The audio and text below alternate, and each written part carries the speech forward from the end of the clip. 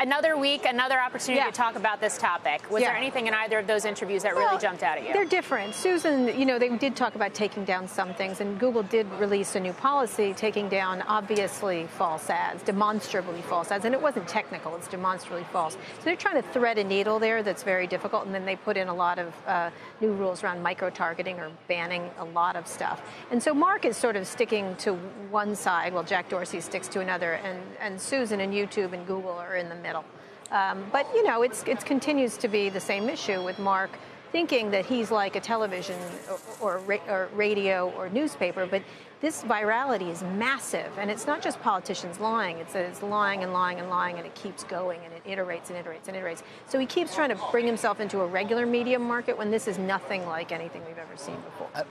I don't understand in Zuckerberg's answer there how a consumer of this information is supposed to know that it's false. That's right. There's so many. That's the issue. It's not just one ad that we can fact check, and that's relatively easy to do for the media to do. This is impossible to fact check given the iterations of it and how it might. He left out the important. He always leaves out the important parts. By the way, his wife was incredibly articulate about it. I wish she was running Facebook some days, but she actually had these are complex topics and everything else. She was trying to reflect the complexity, but he's not talking. He didn't talk about micro-targeting, which changes the equation. He didn't talk about. It's literally like whispering a million different messages in a million different ears, and that is very different from what he's trying to link himself to. And so he's trying to simplify something that's extraordinarily complex. And we'll see if they do anything, but the steps that Google is making is the steps in the right direction. You don't have to go an all-out ban. You don't have to constantly edit politicians. That's not what they're talking about. It's the manipulation. To conflate manipulation and misinformation with just bloviating ads is a real disservice to the U.S. electorate.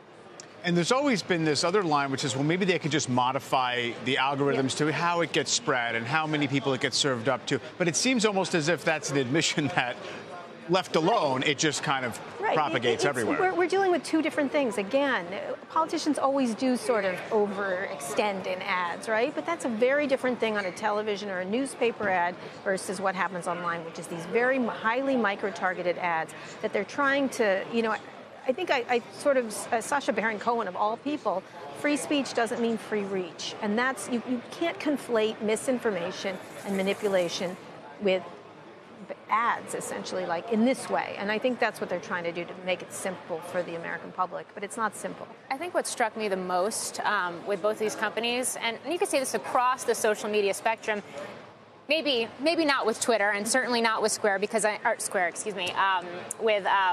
Snap. Thank you. Well, that's going to be our next topic.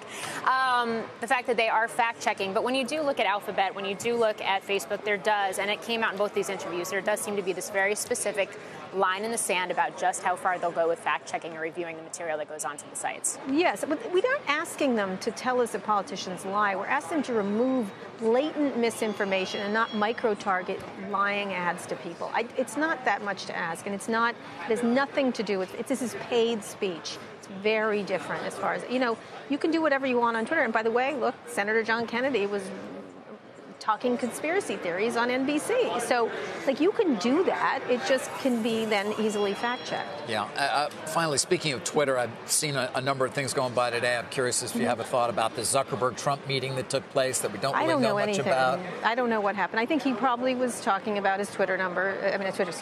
He was probably talking about the uses of social media. He's very interested in his accounts. Right. I suspect he was, complaining about conservative bias against conservatives. The whole menu of the same stuff that he does publicly. I don't know if Trump says things publicly he doesn't say privately. I think he kind of lets it all hang out. In that case, yeah, he seems to. Yeah, so I suspect it was the same thing, and Mark sat and did this. Shook his head. Yeah.